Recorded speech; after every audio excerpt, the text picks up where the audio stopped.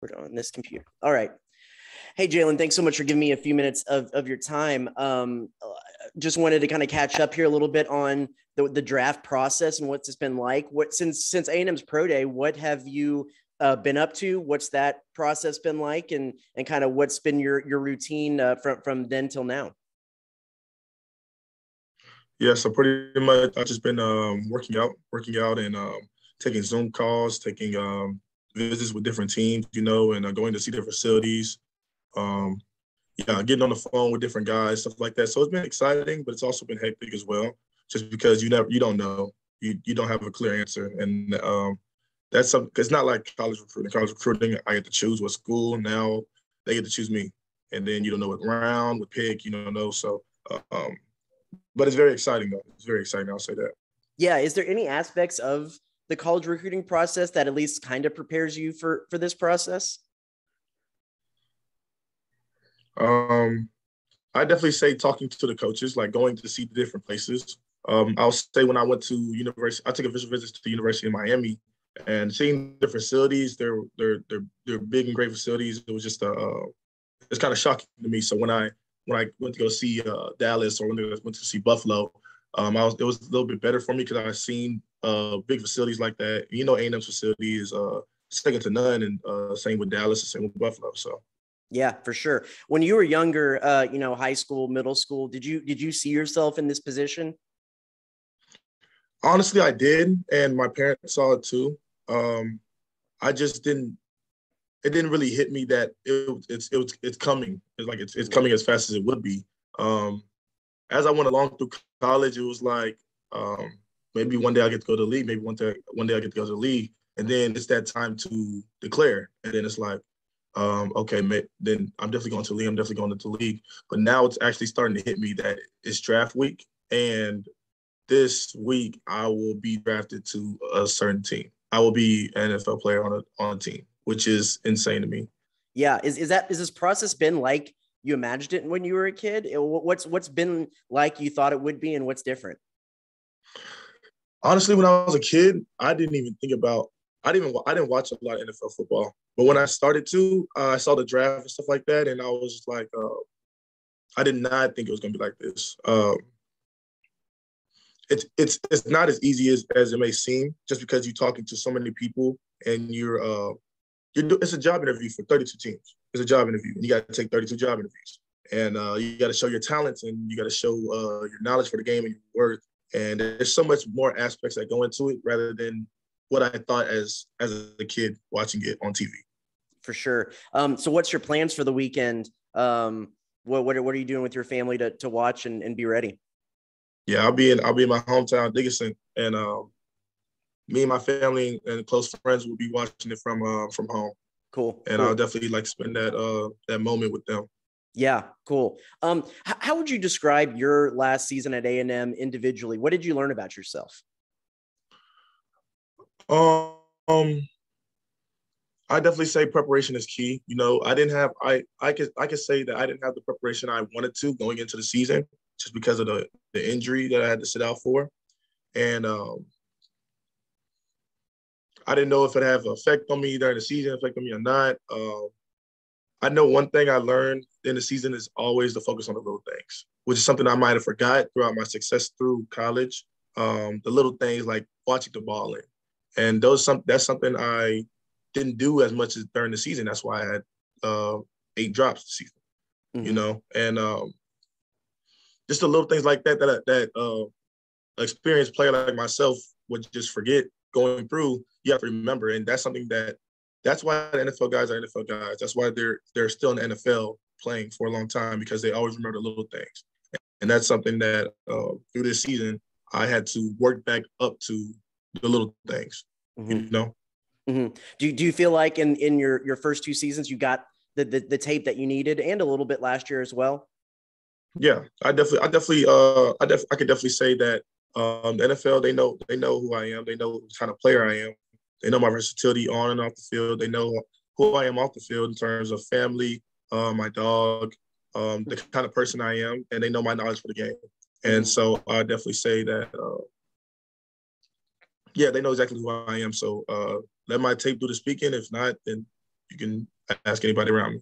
Gotcha. Well, when you look at your season and some of the things last year that you were talking about, the details, and you look at maybe the pro day numbers, I think I saw an article about you or something talking about a redemption tour. Is that what you kind of feel like a little bit of this time has been to talk about the ways that you've become a better player through this last few months?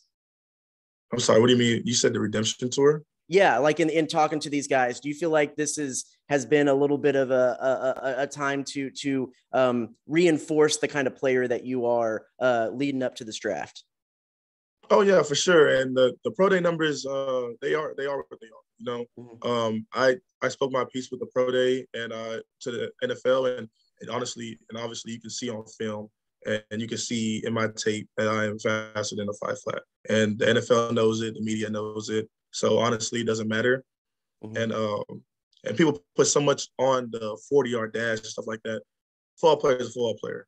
Mm-hmm. And they know by my film and my production through the last 3 years in the SEC that I'm a football player, Mm-hmm. and I'm the best at it. That's what I say. And if I didn't say that, then I wouldn't be a real competitor. So, right. Yeah. Right. What was the highlight of your career at A&M? What do you feel like was the best moment, your favorite part? I'd never say beating Alabama. Mm-hmm. Beating Alabama this past season. You know, after losing to Arkansas and Mississippi State, and then Mississippi State at home, it was just so such of a low part of the season. You know, that's you lose 2 games in the college football or even in the SEC, you are not going to make playoffs. And we had playoff hopes, and so we're like, okay, how do we redeem ourselves to get a great bowl game or a really good bowl game? Well, we got number 1 Alabama coming in. We just lost to Mississippi State and Arkansas. How are we going to fix that? And we did that whole preparation, that whole week of preparation was just work. We all pushed ourselves to the limit. Coach pushed us to the limit.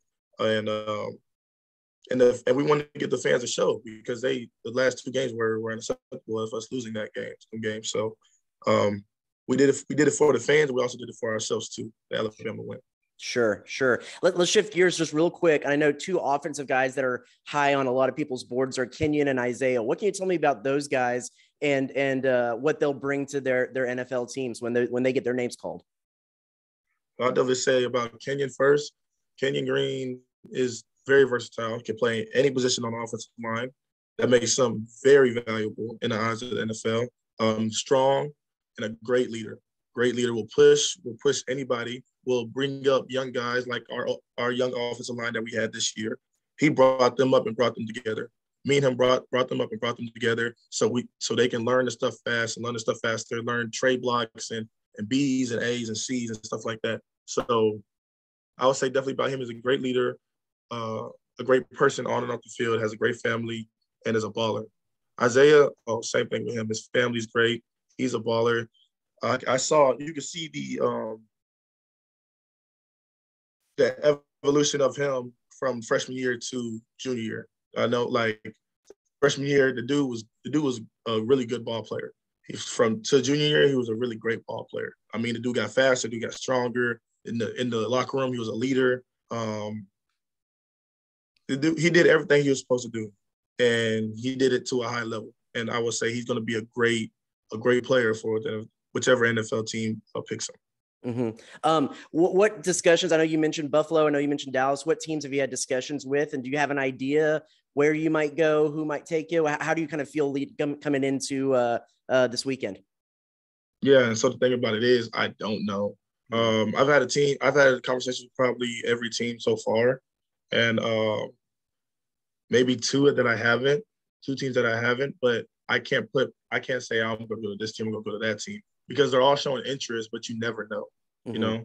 Like I talked to past players and they said, this team seemed more interested in me than this team, but this team got me, you know? And so, yeah. So that's the hard thing about this process. You never know which team you're going to. And that goes from first rounder to a 7th rounder. And in between, you never know which team you're going to. So unless you're like the first 3 picks. So is Dallas and Buffalo the 2 places that you travel to? Have you gone to other places? Yeah, I went to Dallas and Buffalo. Gotcha. Did you grow up a Cowboys fan? I know you didn't watch a lot of NFL. You said. No, I actually grew up a Patriots fan. Oh, there you go. Okay, there you go. Yeah, Tom Brady. That's what it is. And Gronk.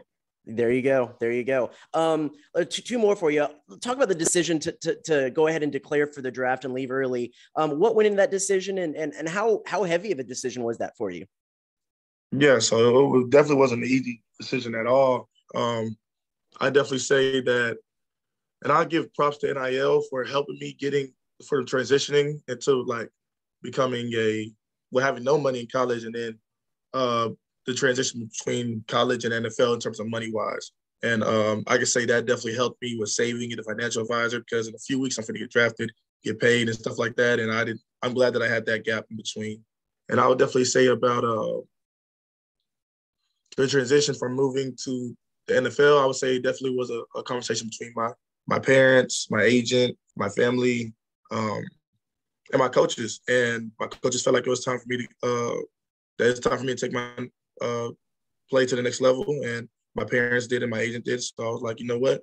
I'm ready to go. And I had to have a conversation with myself as well, and ask myself, am I ready to go into a locker room with grown men and play? And I said, I'm a grown man myself, so I know I can play with these cats. So that's what I got to go do.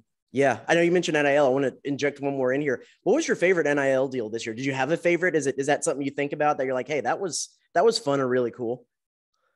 I didn't have a favorite, but I would say just the whole experience was just amazing, and it came kind of fast. I want to say it happened July 1st of 2021.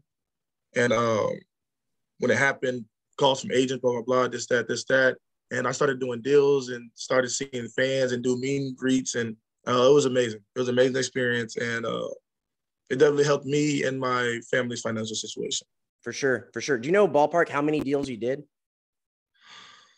10 to 15, maybe. Wow. That's awesome. We did a select group. We didn't want to take every deal, but we did a select group. That's cool. That's cool. And we'll close it out with this. Who's been the most influential person in getting you to this point this weekend? My parents. Why is that? Seeing my dad wake up at 4:00 in the morning and get home at 9:00 at night every day was just inspiration to me.